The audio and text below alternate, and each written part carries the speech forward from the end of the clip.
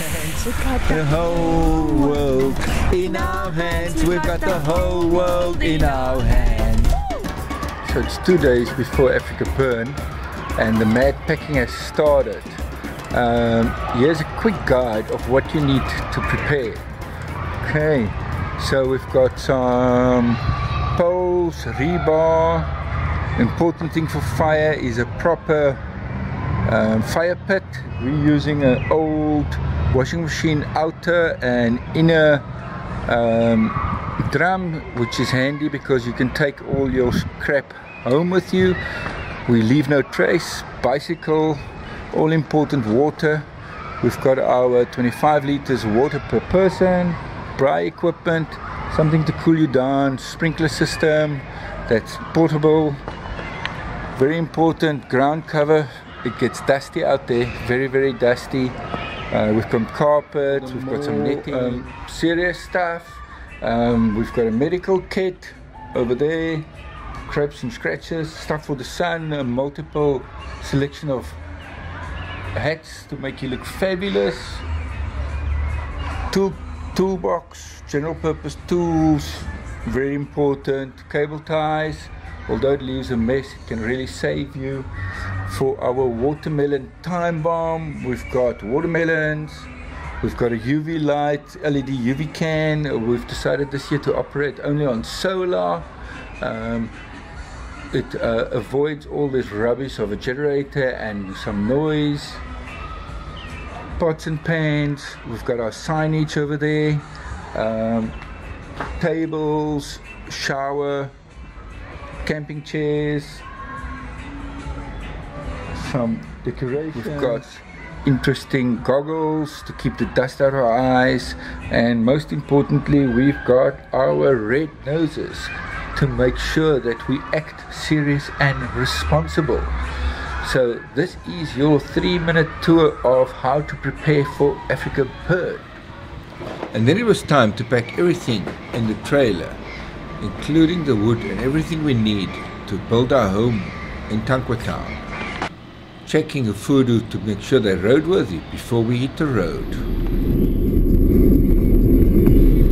So after spending the night in Kareem's mum in Ceres, we got up early the next morning, hitting the road north into the sun.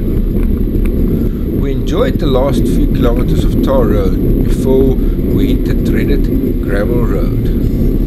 On the way we passed multiple walkers doing the Tankwa Camino, a 230k walk in 10 days. Yeah!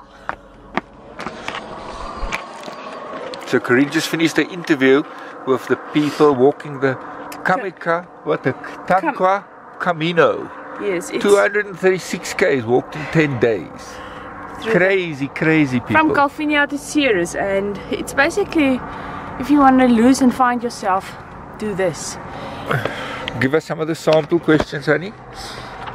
If I could start my life over, what would I change and what advice would I give to others? Also, where do I hurt and where do I feel pain?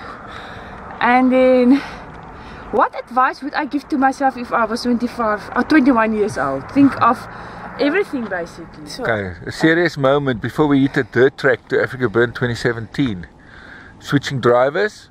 yes. So honey, what words of wisdom do you have? Drive very slow, especially if you have a heavy load. They just told us that there's already a lot of people on the road, and if you can, the speck over there, if you can already see all the dust, that is basically the road we're going to follow. So I think a lot of people are getting just as smart as us, and they stay over in closer towns. Or they left Cape Town very early. Like at 2 o'clock, 4 o'clock.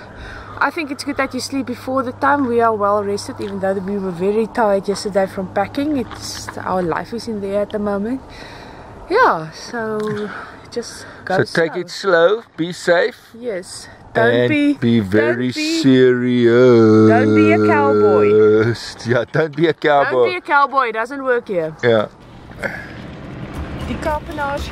So join us again next week as we hit the gravel road to meet up with our friends from Joburg and finally arrive in Tankwa Town.